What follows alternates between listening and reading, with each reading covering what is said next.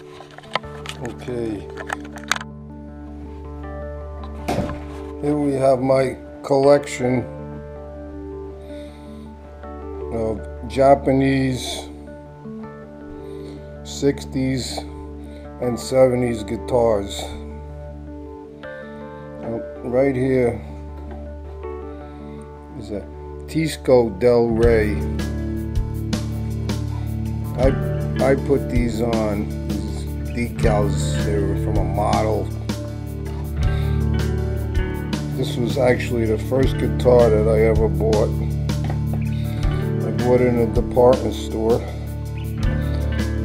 The money I saved up from working around the neighborhood, and I still have it. It's a hollow body, made in Japan. At one point, I took this off, but I had it in my desk and I found it. So I have the original Teisko head badge.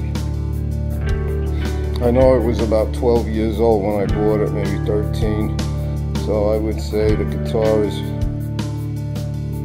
from 1967. I never played it because I wanted a Stratocaster, which I did get a year or two later, and unfortunately I sold it.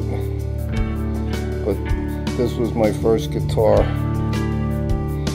Now we have another Teisko. This is also a Teisko, but it's a tulip. Also from around the same year at the department store, and they call it a tulip because the body looks like a tulip.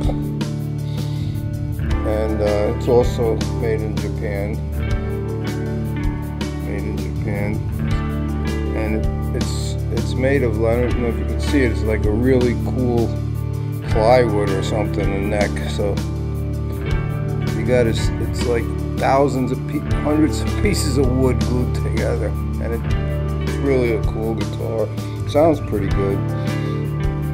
And it's a no badge, but it's definitely a Teisko. They made these, and they also have one pickup and without the tremolo. And from the Matsumoku company, which is also almost connected to Teisko, we have a Vantage X35, and this is actually a quality guitar.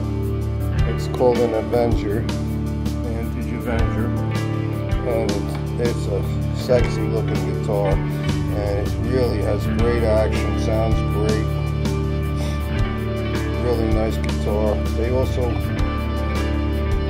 made guitars that look like Strats, but this is the Vantage, kind of black, maybe, you know.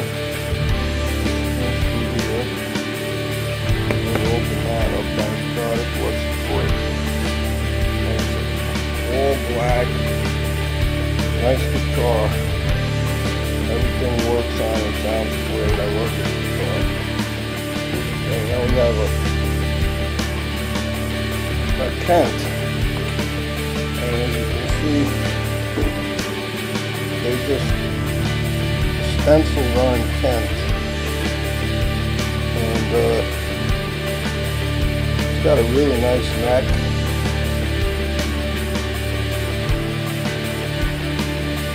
It's not the rosewood, I guess it's a maple neck. And everything was dead inside this guitar, so this is, I got the guts from a Stratocaster. I was able to buy it, and it fit. I mean, a little space here, but everything fits in here, so it sounds like a modern Stratocaster. The pickups were, I don't know, I couldn't get it to work, so I changed that. But everything else is original. These are the original things here. And I do have the tremolo bar somewhere, but it was just welded in, spot welded to this. So doesn't work. This, I think, is the original.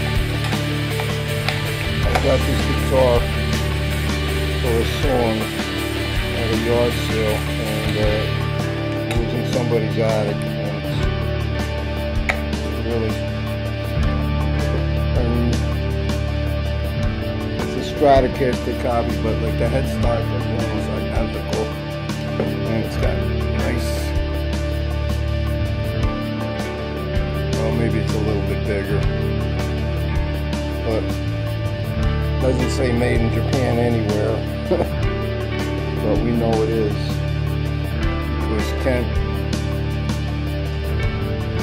The early Kents, David Bowie played one, so just having that name on a guitar is a good thing for me. Now this is my latest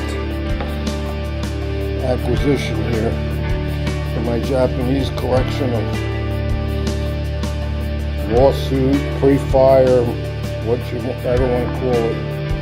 Now I got this guitar 2 days ago. Sounds great. SG copy. Never had a badge on it. Underneath the paint there were two little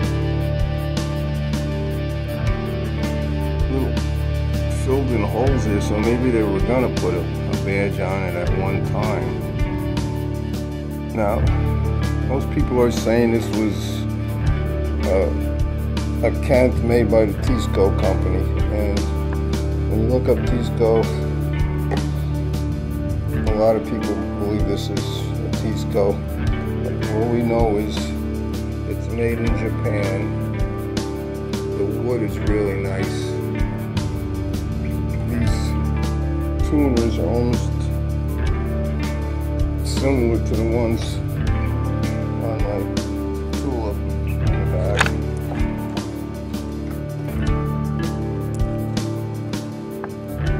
But a little different. And I played it, and it's a little bit thin, but I love it.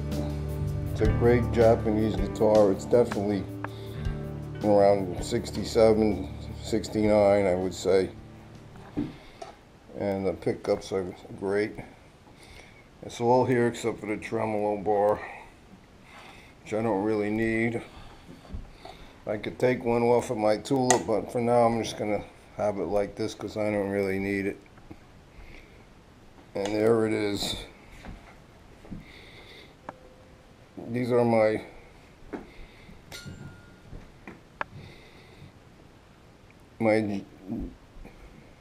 Japan-made guitars,